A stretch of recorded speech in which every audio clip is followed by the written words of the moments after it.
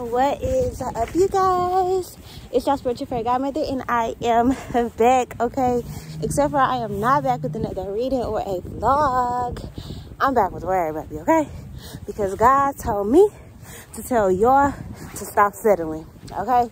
This is the year that we are choosing our destiny, okay? So it came to me, y'all, like a lot of the shit that I've been going through, I've been trying to push through and just be grateful, okay? And I'm not saying I'm not grateful. I'm not saying it's a bad thing. I'm not saying none of that. However, I'm not satisfied. I'm not okay with, I'm not happy with. Being grateful ain't got nothing to do with all those other things I just named, right? And for a long time, I feel like I compare my situations to other people. Like, other people's situation is worse. I should be thankful. Other people be homeless. I should be grateful. Other people going through not having no food on the table. I should be grateful for the little shit I got. Or people out here don't got no car. I should be grateful for mine. Or whatever the case may be. I have spent a lot of times trying to convince myself that I have to... Where you going? Get over here. That's my dog, y'all. I don't know where I can't see her. But I have spent months, okay? I have spent years, okay? Since I've been on my own, I would say, since I've been an adult, trying to convince myself that because I don't have it worse off as other people, that I have to settle for things that I'm not okay with, especially relationships. I noticed that, like, in certain relationships, and even my friends used to tell me, like, well, girl, at least he not doing this, or at least he not doing that, or at least he paying your bills. But I'm unhappy in these situations, or I'm unhappy with what is attached to my circumstance. Like, when you continue to allow something to hurt you, it's going to persist. If you continue to allow your child to get away with the same behavior, ain't they gonna keep doing it? Because they're gonna be like, well, why not? This year, I feel like God keeps telling me, like,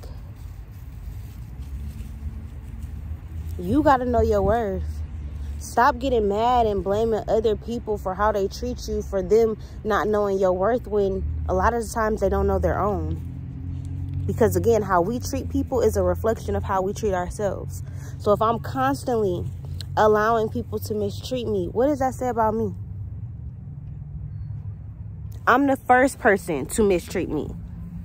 I'm the first person to hurt me because I allowed that energy, because I allowed certain things to happen to me.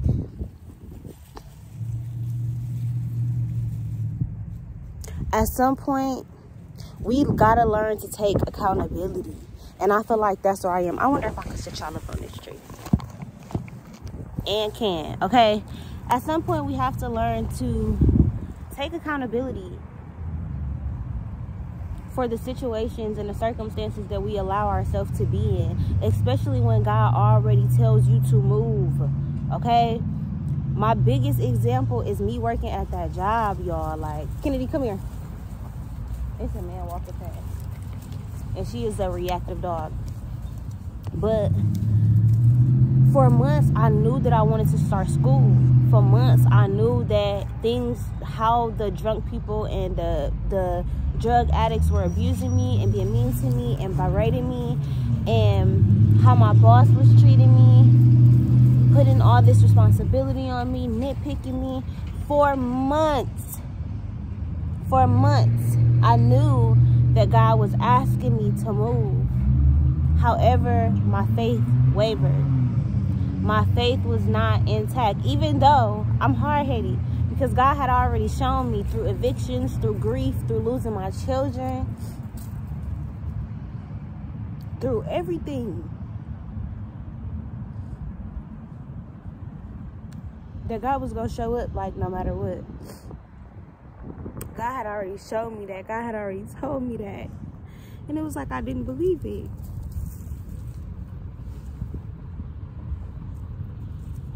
And I don't know why. I had already seen that it was true. I had already seen that God was so much more capable of doing things for me than any human being could do for me. So instead of leaving and doing what was best for me, it was like I had to be forced out of some shit. I had to be pushed out of some shit that wasn't okay for me, that made my situation so much worse, when I literally could have just walked away.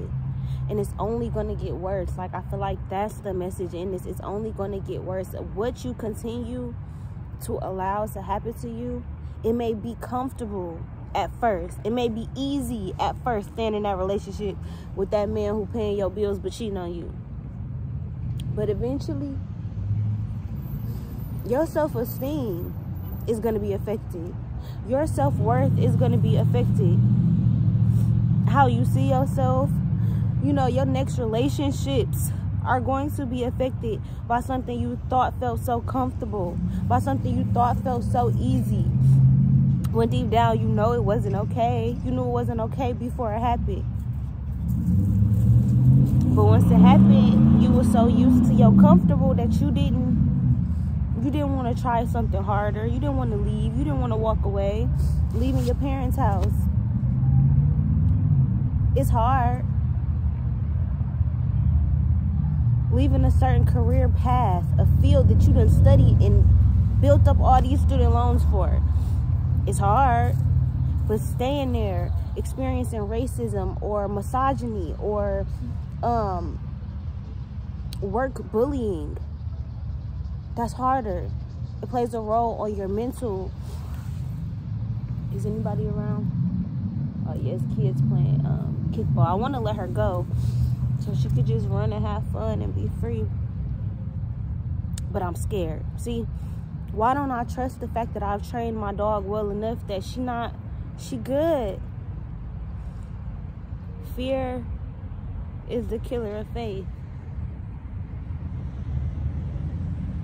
And I don't want to let fear win no more. For a long time, like, I blame my mom and I blame Jonathan, especially Jonathan. Like, when I was having those babies, he didn't want to have no more. He didn't want to have Rhythm. She was an accident. He didn't want to have her. He was scared.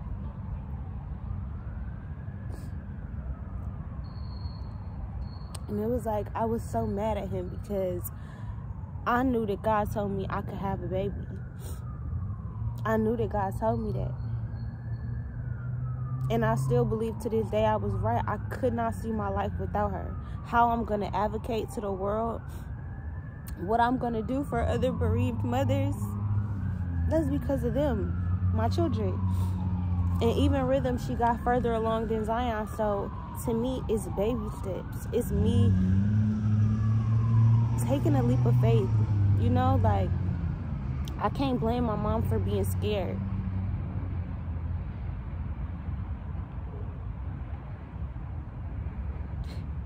It's crazy, y'all. I see two dogs over there running around at each other. The same thing that my dog used to do with her other dog friend.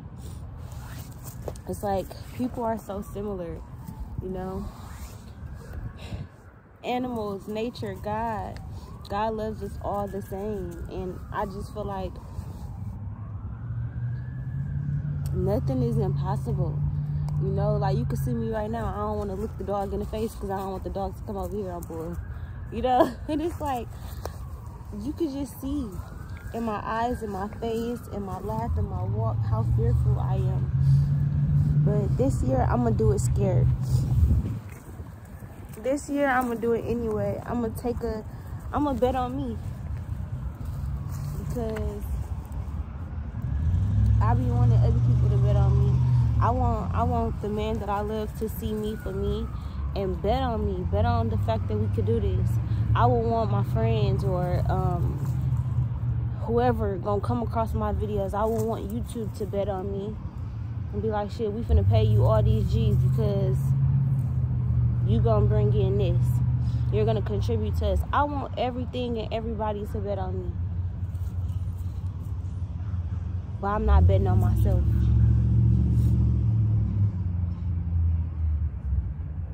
Because I'm scared of losing it all. That's what gambling is. I don't want to gamble with my life, but at the same time,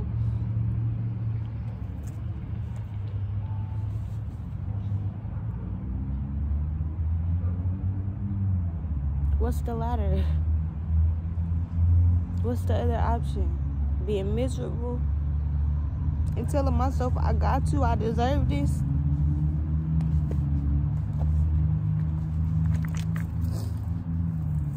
A lot of times we punish ourselves more than God ever could with our thoughts and our projections and how we speak to ourselves, and that's what I'm doing. I'm telling myself that I deserve to be in this position because of certain things that I've done, or how I've treated people, or my anger issues, or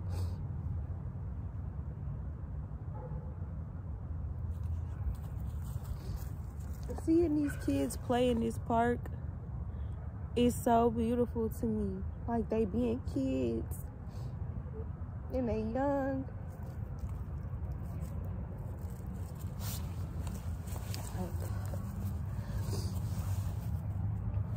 I truly see it all for me. I see myself having everything. And I don't need nobody else to see it. I don't need my bank account to show it. I don't need my clothes to be fancy. I don't need to... I don't need nothing. I don't need the highest credit score or the biggest mansion to be in the finest university.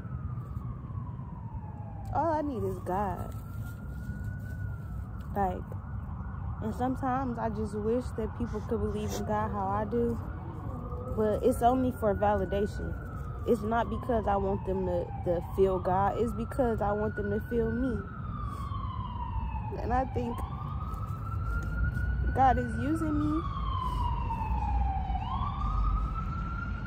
God is using me to talk to people and to show people that it don't matter how it look. I be coming out the house crazy in the same clothes every day. People probably think I ain't even showered, but really this is literally my walking my dog outfit. Because guess what? I love being naked. So I get out the shower and I'm in a robe, in the crib. I'm clean, I'm fresh. But when I take my dog out, I'm finna throw this right back on. Like, get back in the house, take it right back off. So I'm learning, like, it don't matter what it look like. So many women I've come across the past couple years look so beautiful. You think they got so much money, you think they in a perfect relationship, but behind closed doors of what they ain't telling you, that nigga is horrible to them. Ain't even gotta be physical abuse, mental, emotional. And I hurt for women. I hurt for my community. Like, living here, living in Milwaukee, I grew up very sheltered. I didn't really know about drug addicts in the hood, and I lived in the hood because shit, it's the hood. Like, Milwaukee is one big ass fucking hood, but I didn't know that it was like this until I got older, until I got an eviction, until I had no options but to be here. I got complacent in a job that I knew wasn't paying enough for me to survive. Having rent and having to scrape up everything else, like barely having rent some months. I got complacent because looking for another job meant what? Having to start over. Starting over scared the shit out of me. I don't want to be scared no more. I'm done being scared. I'm moving into new territory. I want fabulous. That is my request. All things fabulous, better and better and best. Okay, High School Musical, come on. Hey, girl.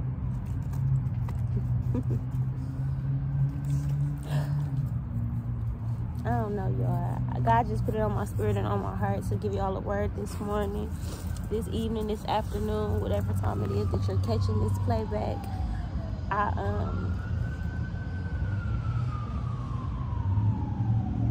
want y'all to have faith this year. Take a leap of faith on something. Whether it's starting a new workout journey, you scared, you think it's gonna be hard, you out of breath all the time, you a bigger person, or what if maybe you got an illness and you got to, God is gonna force you to. Bless you. God telling you to leave your hometown. God telling you to leave that job, leave that relationship, leave that toxic mother, toxic father.